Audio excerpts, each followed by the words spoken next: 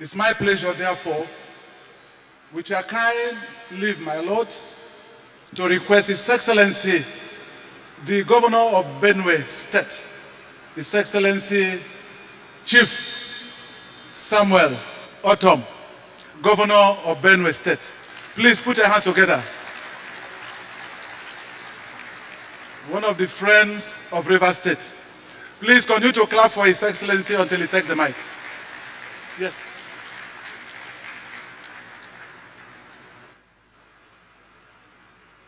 Well, I have to go that side because the Bible says that when you come to a gathering like this, take the lower seat. If I took here and they told me to go there, then I will be ashamed of myself. Your Excellency, a very distinguished Governor of Rivers State, my brother and friend, a man with a passion for humanity, a man who is the voice for the voiceless, a man that cares, a man that fights and believes in justice, equity, and fairness.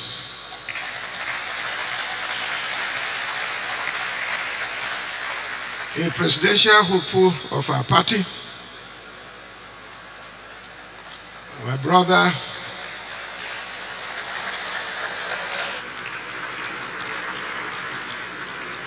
Wike.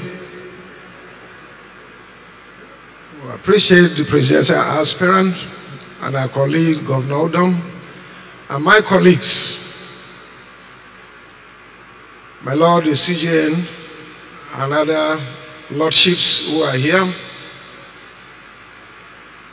the chief celebrant, and our mentor and husband, the chairman of the occasion.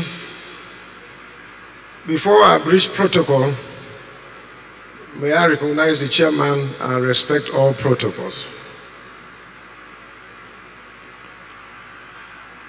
I want to appreciate my colleagues for nominating me to stand on their behalf. They have been well recognized and appreciated for attending this occasion. And to appreciate God for our mother, our wife, our sister, and friend, Justice Mary Peter Odili, for this double celebration, retiring after over 40 years of service to our country, Nigeria, and celebrating 70th birthday. We thank God for your life.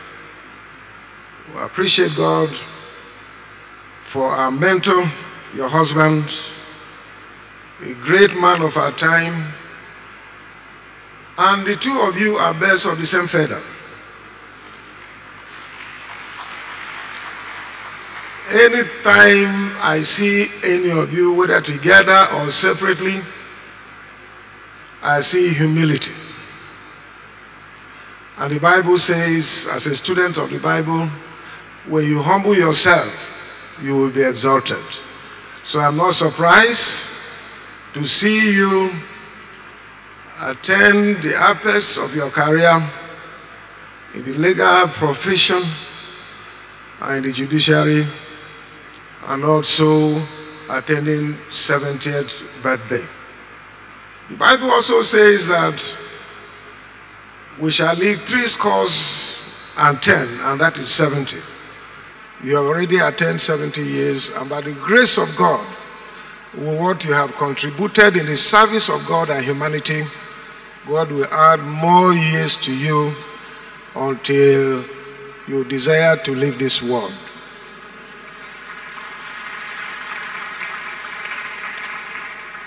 I want to appreciate all of you. We congratulate you, Mommy, and our father. We congratulate two of you, and to say that we're here to celebrate you. On behalf of my colleagues, we celebrate you and thank God for your life, and pray that even at retirement, you're still looking very strong. And so, something happened in my community some time ago where somebody came from Nasarawa State and was eating pounded yam with 7 soups. So one madman came around and looked at this man eating 7 soup and concluded that he needed to help him. And he attempted to go, but he came back, that he needs to help this man.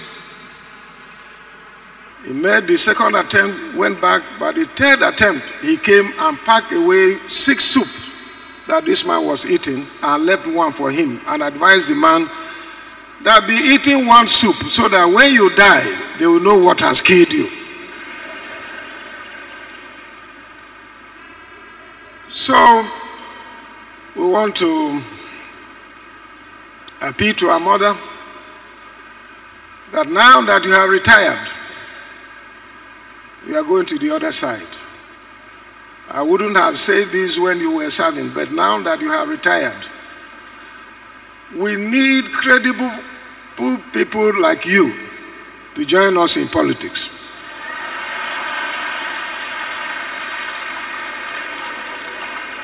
And since our father is our mentor, someone who has distinguished himself in politics, we want to appeal to you to join him so that you can be a mother to all of us. Thank you very much, and God bless you all.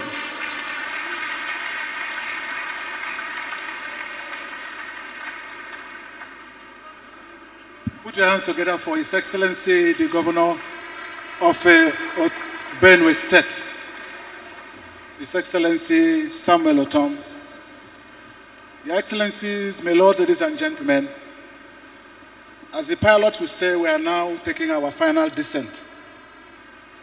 The unveiling and presentation of this book. If there is one event to which His Excellency the Governor of Rivers State has given full attention in the planning and execution, it is this program. And all of us on the committee virtually carry our hearts in our hand to make sure nothing goes wrong. And so far, so good. Some of you came here since on Friday and you see the security of Rivers State. You see the ambience. We already received indication that some of you don't want to go back till tomorrow because Rivers State is the safest state in Nigeria. It's the most developed infrastructurally. And you are here to see for yourself. And one man, one visionary, one dreamer brings about all of what you are seeing here. Ladies and gentlemen, I seek your round of applause as I invite His Excellency, the Governor of Governors, the hopeful candidate of the People's Democratic Party to turn around this country like Rivers State. His Excellency, Chief Nyesom Ezenwo Wike, CON, GSS-ROS, Power of Sports Africa. Put your hands together for His Excellency. You are welcome, my Lord, Your Excellency. The problem we have in Nigeria is that nobody wants to leave office. Head of service, he forgets that by May 29, when I'm leaving, he will also go. So all these praises and praises, you will go the day you will go. Your Excellencies, my dear brothers, governors that are here, Your Excellency, the celebrant and your dear husband, the chairman of today's occasion, my lords, justices of Supreme Court, Court of Appeal, High Court, Industrial Court, let me particularly recognize the Emir of Lafia and the chairman, Nasarawa Traditional Rulers Council, the Chief Judge of the Rivers State, Speaker and members of the distinguished senators, their traditional rulers led by our chairman of Traditional Rulers Council, my dear wife, gentlemen of the press, ladies and gentlemen. Your Excellency, the celebrant, let me make a complaint. Whoever prepared the documentary, I refuse to know that you are honored by this state as the single service star of Rivers State. Please, when you are putting all the titles of Her Excellency, when you put Justice of Supreme Court, Commander of Federal Republic, also put the single service star of Rivers State, DSS arrest. And if you deliberately did not put it, you won't get. If you refuse to put it, whoever prepared it, I will not honor you. So better go and correct it so that I will honor you. It is not easy for people to be honored by their state. The husband is Grand Service Star of Rivers State. She is Distinguished Service Star of Rivers State.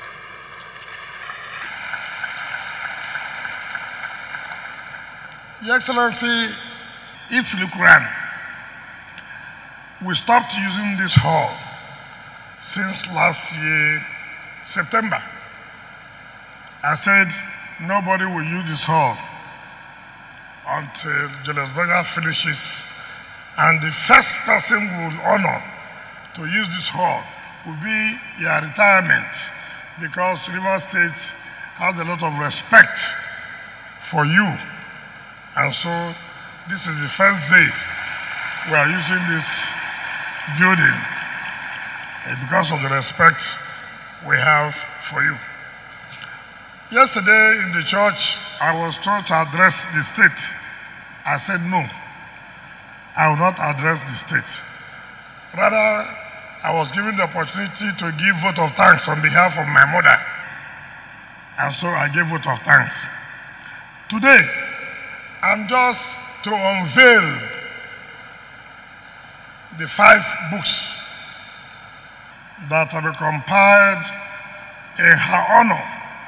So I'm here as the chief unveiler of those books. So don't expect me addressing the state. We have state banquet today, and that is where the state will make statement. So what I'm going to do here is to unveil the books. But before I unveil the books, it gives me the opportunity to also make some contributions as regards the judiciary. Yesterday night, I went to some of my colleagues to congratulate our father and the wife who is the celebrant. In congratulating them for a wonderful Thanksgiving and our inability to join them at home, I hinted to my mother. I have said before, I have never called her my Lord. I have always called her mommy. So I'm going to say something that may be good, may not be good, depending on the way you look at it. On Thursday, during the valedictory, the CJN spoke glowingly again in favor of the celebrant. The body of benchers, the body of student advocates also spoke, which was represented by Wale Olani, Senior Advocate of Nigeria, and made some issues, raised some issues which are very fundamental. The president of the Nigerian Bar Association also spoke and raised some vital issues. The Attorney General and Minister of Justice, Malami, spoke. The representative was the Permanent Secretary and Solicitor General of the Ministry of Justice. Now, if you listen to what all they said, most of the problems were being centered on politicians. and there we have no right of reply. So now we have an opportunity. It is also good to put it on record. This is our own view. And so that when you go home, you look at all. You blame this, you blame this, you blame this, and you blame this. All of us, we all are problems of this country. We all are problems of this country. It is not only politicians, it's not only executive, it is not only judiciary, it's not only legislature. So we must have to find a way, not when we gather, we begin to praise the judiciary during validatory section, and when it is time to take action to defend judiciary, nobody will be there to do it. So you give me an opportunity, just 3 minutes, not much. 3 minutes. Since they gave my colleague governor 3 minutes, the other good women messages 3 minutes. As a chief host, I should be giving more than 3 minutes.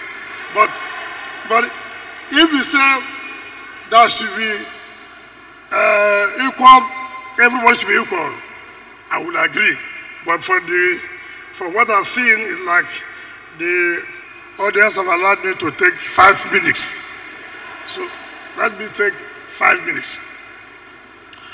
Let me welcome you to this event, which has been put together to celebrate the launch of this book. Books written in honor of one of the best jurists in this country. And we're happy that whether you say state of origin is Imo, state of marriage is River State, that is their business. As far as we are concerned, it is River State. She's not going anywhere again. So, all those who are trying to take credit of state of origin, forget it. This is where she comes from. She's not going back again. As already elaborated by the reviewer, these books capture the extraordinary lives, times, career, challenges, and accomplishments of Honorable Justice Mary Odili, who broke through glass ceilings and used her education and knowledge in law to serve Rivers State as the First Lady to serve Nigeria and humanity. So much was said about her life, career, discipline, industry, personal integrity, high moral rectitude, and achievements during the validatory court section in Abuja on the 12th of May, 2022. Her brother, the Chief Justice of Nigeria, Honorable Justice Ibrahim Tanko Mohammed, aptly described her as an epitome of jurisprudential finesse and an irrepressible voice in the temple of justice. End of quote.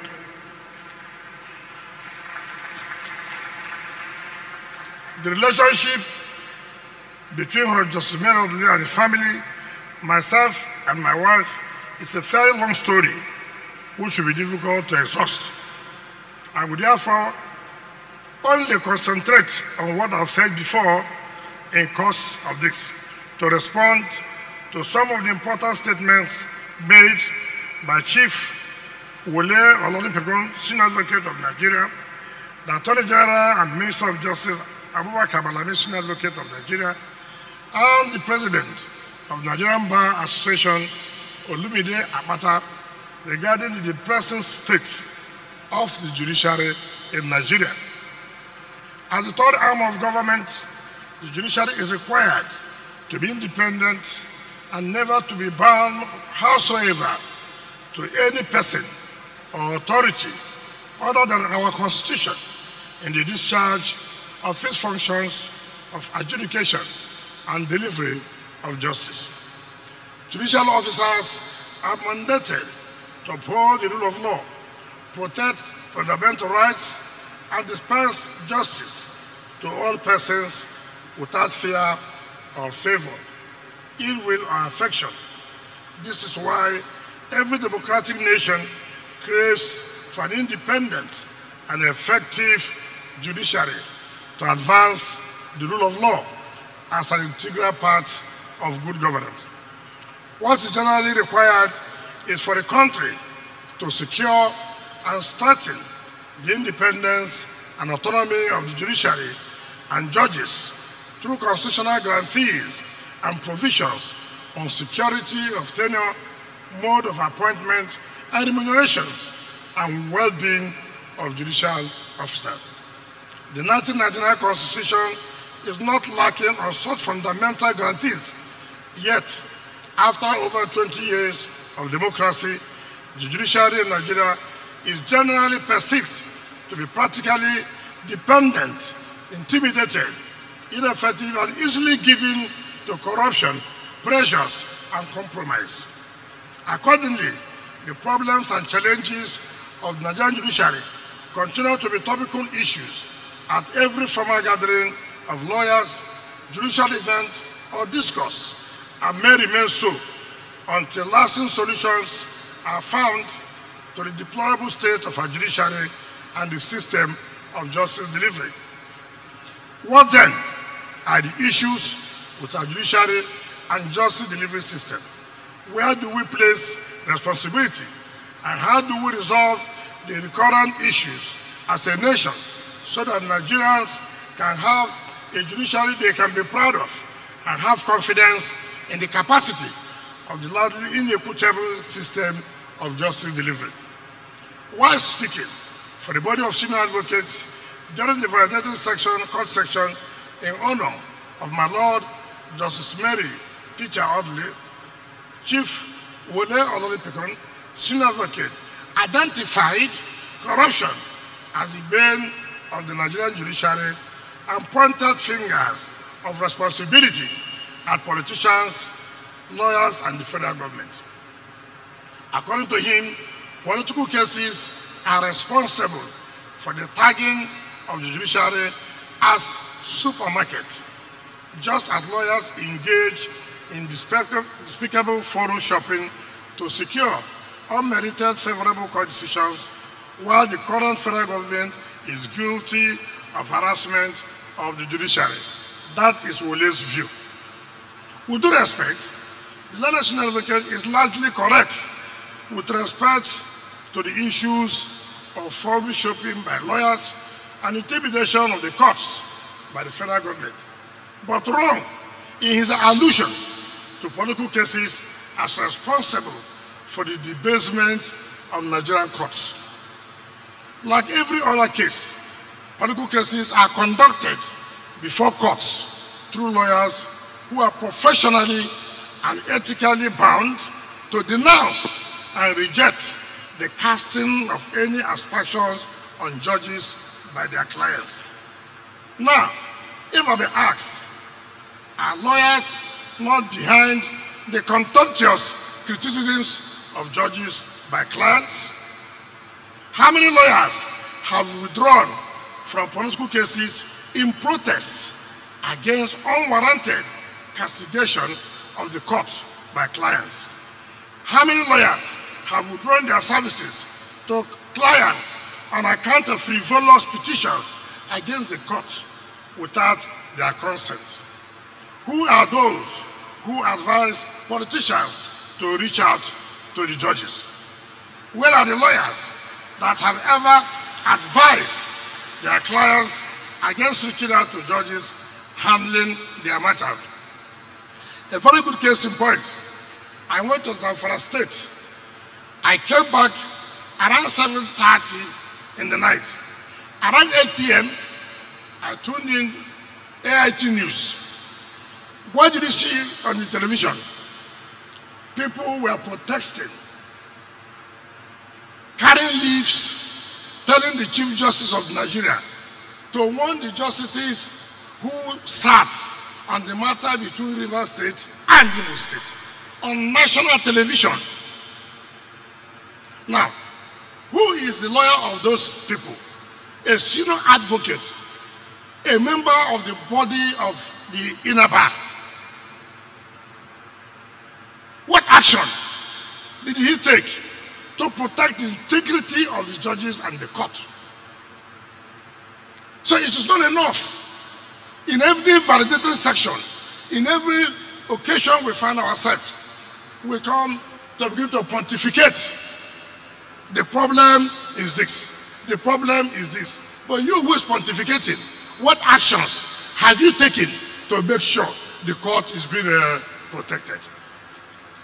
I would have felt that senior advocate would have called his client to say, listen, if this is what I'm seeing, please come and take your file. I will not do this matter again. Then you can stand to say that politicians, people castigate lawyers and this. Your clients are doing it, and you're a senior advocate, a member of the inner bar, and yet you're still defending the same people. So we should stop this attitude of validating session, body of senior advocates, MBA chairman, there you come, you talk and talk and talk, that is the end of the matter. Secondly, for me, let us stop this scapegoating and tell ourselves the whole truth that as lawyers, most of us are involved in this despicable conduct, perpetrating the same evil, only at different levels because of a predisposition for success through back doors without any regard to the damage we are doing to the reputation of the entire judicial system. Also speaking, along a similar theme at the same court session, the president of the Nigerian Bar Association, Olumide Abata, blamed poor remuneration for judicial officers as a major challenge to judicial effectiveness, while the Attorney General and Minister of Justice, Abubakar Malabese, commended the judiciary for contributing to the sustenance of democracy through its landmark judgments. There was nothing not surprising about these comments, because it is usually fitting for such occasions for routine speakers to play to the gallery with their speeches. And so, the president of the NBA was merely playing to the gallery with his complaint about poor remuneration as a problem without making any viable recommendation on what he considers to be a reasonable paycheck for judicial officers. At any rate, as a member of the National Judicial Council, NJC, why can't the NBA president discourage the practice of allocating more judicial appointments by NJC to states with less capacity to cater to the well-being of judges and less number to the states with the wherewithal and commitment to do so? Let me explain this. We all know that as a member of NJC MBA, State A, you know State A very well. You know that it has always been said that State A cannot even pay salaries of workers. Now, why do you go and say, allocate 10 judges for appointment, when you know that state cannot even provide ordinary housing for the judges? Then you allocate to me, who has the commitment and who can give the houses you give me to. But you're a member of your NJC, MBA. Why not condemn it? You have an opportunity. Yeah, you won't do it. It's only during validatory section that all these things will come up. What is even worrisome on the part of the president of India is his failure to admit that NBA, including the inner and outer bar, which it is, has failed in their responsibility to protect the rule of law and defend the judiciary from punitive intimidation and erosion of its independence by this federal government. By this federal government. Never in the history of Nigeria, even under the military, has the judiciary been intimidated like the way they're intimidated by this federal government. Never in the history. So it is not enough for MBA to say we condemn. We are tired of condemnation. Every day, we MDA, we condemn this action taken. Go beyond condemnation and let the government know you are serious. You must protect the judiciary. So, Mayor coming to address press conference, we members of the INABA, we members of the MBA, we condemn this attitude. It will not work. It will not. I'll tell you the solution, how it will work. It is quite unfortunate that the MBA is only good at issuing statements of condemnation without more, while the judiciary continues to suffer ferocious bouts of harassment from a federal government that has become notorious for its contemptuous attitude towards the rule of law and the rights of Nigerians to an effective justice delivery. Lest we forget, in 2016, when the federal government unleashed premeditated midnight raids on judges' homes, including the late Justice Nguna of the Supreme Court, in Port Harcourt, Justice Liman, the MDA only issued the usual tipping statements without any strong protest. In 2018, what was there in this country? Something that has never happened. It happened. It happened. What did the MBA do? Because we have brought ethnicity in Nigeria, we have brought religion into Nigeria, in everything we are doing, it is either you are from here or you are from here. If anything happens now, and I'm the president, and if you want to take an action that will affect the federal government, you see somebody say, well, you see, we have to be careful. You see, the president, you see, from our side. We are talking about Nigeria. We are not talking about where the president comes from. We are talking about what affects Nigeria and what to make Nigeria to be good, to be great. Nothing will happen, nobody will talk. Or, you know, he's a Muslim, or he's a Christian. And then all of us will not say anything. Then tomorrow you say, the problem, politicians. The problem, politicians. Every problem is politicians. The politician is the head of court. Is the politician the head of court? I will come to that one. In 2020, when the Supreme Court gave judgment in Bayelsa State, youths went to Justice Odili House and blocked the gate. A panel of justices of Supreme Court gave a judgment simply because that judgment is against a particular party, and people went to the gate of the justice of Supreme Court, who incidentally presided over the matter. What happened? What did the MDA do? What did the MDA do? What did the body of Sudan Program? What did they do? Nothing. Mere statement. We condemn. We condemn. We are tired of their condemnation. Take action. We are tired. If we don't want to solve the problem of the country, let us say we don't want to solve the problem. And that is why people have the audacity to also go again to the same justice house, to even either to kidnap her or kill her. And I can tell you the truth, assuming they succeeded, nothing would have happened. Nothing. All we set up a full panel of inquiry to find out those who committed that atrocity when the president had died. What did the MBA do? In Pakistan, government took an action. The whole lawyers came, said no way, shut down the whole place. And government had no choice but to sit down to say, look, we can't continue this way. That is the way things are done. And we're just tired of this year. Every day, we have our annual conference, we have this conference. I told them I will never attend any conference again because there's nothing to conference. Nothing to conference.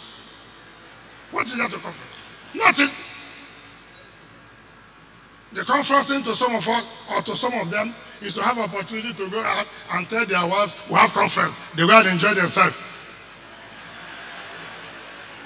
That is how the whole thing has been reduced to. So you don't go and take an action that, look, this is what we are supposed to do. We cannot allow this government to continue to do what they're doing. If I was not around that night that they came to raid Justice Lima's house, and nobody knows, anything could happen, and then maybe the man is kidnapped, then they will say, look, we have told you so much insecurity in rivers. Meanwhile, who are those who came to do that? Security agencies. Probably, if they have succeeded in kidnapping our mother or doing anything harm to her, you would have said, oh, the level of insecurity in Abuja, everybody should be careful. Meanwhile, who are those who are doing this insecurity? Security agencies. Look at the story. Tell you left, tell you right. So, it is not proper. Ours should not be different, like what has happened in Pakistan.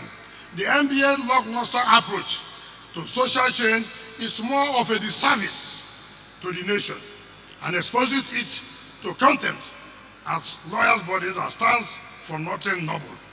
It must take a cue from the activist posture of the Pakistan Lawyers Association and get transformed into formidably united social force for justice and the rule of law, for it to be taken seriously as relevant elements in the Nigerian legal profession. As I said earlier, it was fitting for the Attorney General of the Federation and Minister of Justice to have commended the Nigerian judiciary. But this was a sharp hypocrisy, as the records show that even the worst of military regimes did not subject the nation's judiciary to the horrifying and debasing experience of the present federal government. The question is, what has the federal government done to enhance and strengthen the independence of the judiciary and delivery of effective justice in the last 7 years? What have they done to improve the working environment and service conditions of federal judicial officers? What have they done? Not to come to the validatory, to commend you for your judgment sustaining democracy. Yes, they have done that, but what have you done to improve on their independence? What have you done for the working environment? So, you people too should stop accepting this. They come, they read, and they tell you how good you are. Let them not be coming there to tell you how good you are. They should go and put it in practice in order to accept you, to show this is what they have done. Until it was struck down by the Supreme Court, what they could come up with was the infamous Executive Order 10, which they were to deploy to unlawfully seize state funds under the guise of enforcing financial autonomy for the judiciary at the level of the states. However, contrary to their posturing, Executive Order 10 was an instrument of blackmail against the states, and the Supreme Court was right and helpful in cancelling and throwing it into the dustbin of history, because it would have caused more harm than good to the state's judicial system. We should not also lose sight of the fact that the judiciary is also a problem to itself when it is weak and incapable of asserting and safeguarding its independence from the predatory tendencies of the other arms of government. When judges are lacking in courage and integrity, they easily give up to improper pressure, influence and control, and the entire judiciary suffers and retrogression when heads of courts fail to judiciously spend and account for funds released to them to fund their capital and overhead. I can tell you what happens. Heads of courts are giving money. Yes, the money may not be enough, but ask them too, the money you have been given, what have you used it for? What have you used it for? Yes, you blame government, we agree. We blame lawyers, we agree. You yourself, that you are the head of court, the one that will be made available to you, tell us what you have done with it. No money can be enough, no money can be enough. But tell us, because what the heads of court do, because the judges, the staff have no access to us. They tell you, you know, the executive have not released money. Then you continue to abuse us. It's not correct. Sometimes, in most cases, like in my own state, monies are released every month, every month, every month, every month. So if I go to a court, sometimes I stay in the house, I say, let me go to court. I go to court, and the air conditioner is not working. I call the chief judge. Chief judge, what's happening now? No air conditioner in that court. What about the money I'm releasing? He has to tell me. Some people say, why do you go to court? I say, I'm not going to court just to listen to cases. So I go and find out what they are doing with our money we are releasing to them. So why you are blaming the government too? You also blame your own self. Don't blame us, politicians. The little one we have given, use it too. And people will see what you have done with it. By and large, the problems of our judiciary and the solutions thereof are known. What is needed therefore is a leader with the political will, capacity, and courage to ensure that they are sustainably resolved and the judiciary strengthened and repositioned to serve the best interests of the nation.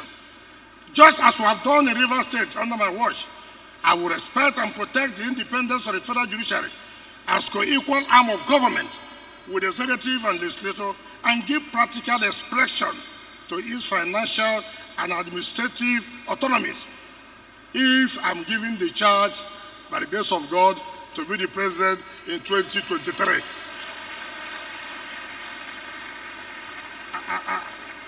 You know, Governor Otom is here.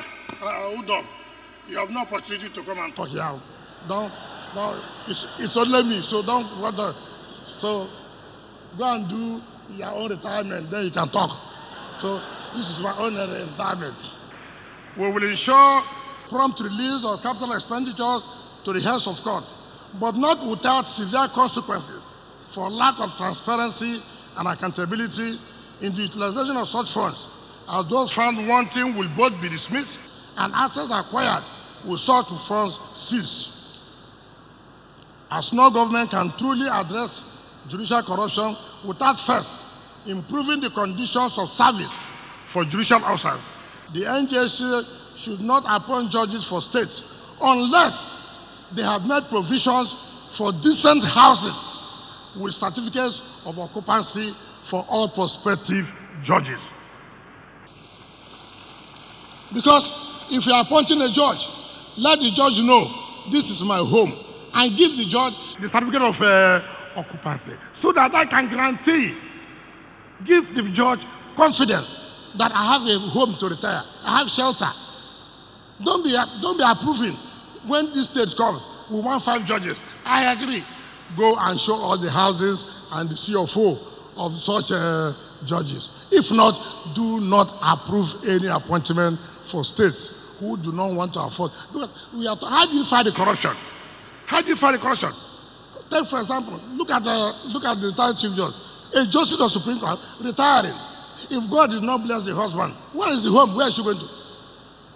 Where is the home? She's staying in the husband's house. Look at my wife. If she retires without me, which house? No. So you must. Because I can't understand how a justice of the Supreme Court will not have a home when he's retiring. How a judge of Court of Appeal will not have a home when he's retiring. How a judge of High Court cannot have a home. Okay, go and fight the corruption. Go and fight the corruption. A permanent secretary, they have houses. Commissioners, they have houses, they build houses. Only a judge cannot have a house. No, it's not acceptable. It's not acceptable. And these are the things I expect. These are the things I expect the NPA to fight. Not to say we condemn. These are the things you should fight. Not every day condemn. What are you condemning?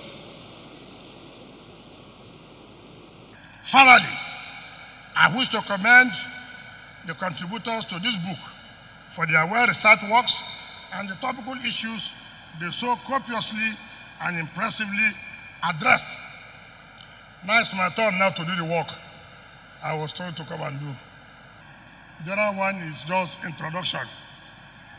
So I will invite all my colleagues and the celebrant and the husband, the chairman of the occasion, and the representative of the Supreme Court to come and join me, my dear wife, come and join me to unveil these books. Now, when they brought the invitation letter, the committee came and said, it's not good for you to be the one. I said, who would do it? Who would do it? He said, can't we invite another person? I said, look, God didn't make a mistake that I will be governor when she'll be retiring. So I will do it by myself. I will do it. So I told them, go and wait for your own turn. When you become governor, let's have a justice of Supreme Court or Court of Appeal that will retire when you are governor. Now I'm governor, and she's retiring. Retiring at the time I'm going to be the president of Nigeria. How do you want me to? So on behalf of my friends, my colleagues who have discussed before we came, my Lord, what you and your husband have done for all of us who have served, there's nothing we can do that's enough. Nothing that we can do that is enough for you and your husband. So, and you can see how God works.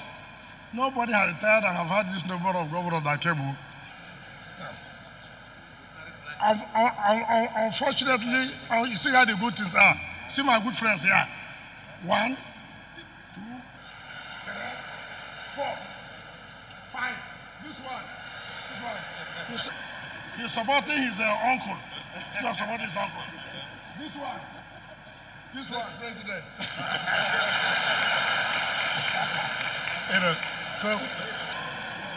So on behalf of my friends, governors, we will unveil this book with a sum of 200 million naira.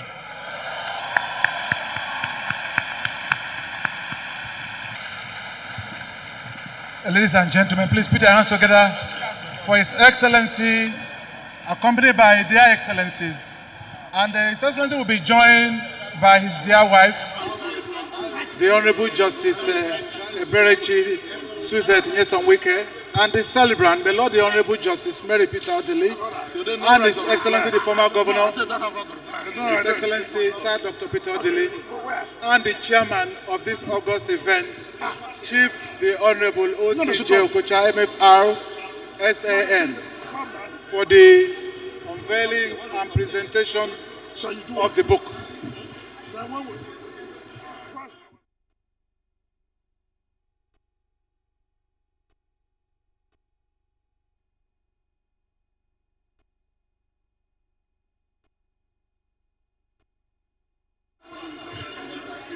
To the glory of God, on behalf of my colleagues, we unveil these 5 books compiled in honor of our mother, Justice Mary Ukego Peter Odili, in the name of God the Father, God the Son, and God the Holy Spirit.